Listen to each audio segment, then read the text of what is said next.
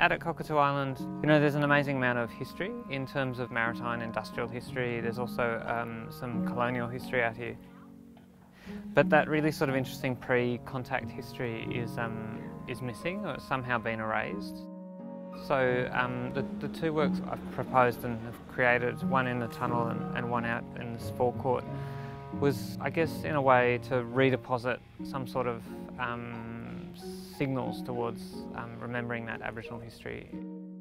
One of them is a light map looking at the migration of long-finned eels. So Sydney's got an amazing connection to eels. There's a lot of old ancestral stories about eels. Every year everyone would come together in this whole Sydney area and feast on eels because they sort of congregate together and then they migrate out to sea.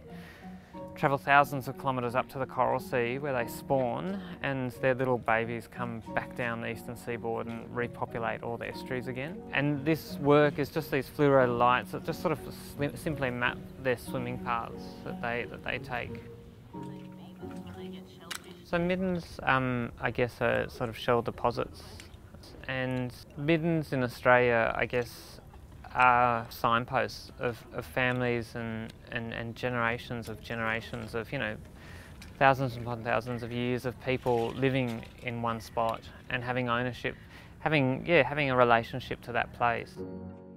In Sydney there's no lime in the landscape, so they used to dig up middens, burn them and use that as the mortar to actually create their sandstone buildings. So the idea of making our own midden here and redepositing a midden into this site, was something that really interested me. The midden's actually made out of oysters, which are again a sort of native food of Sydney, which is a really important food, and teacups. Yeah, so we've asked all the artists and curators and people involved to bring teacups.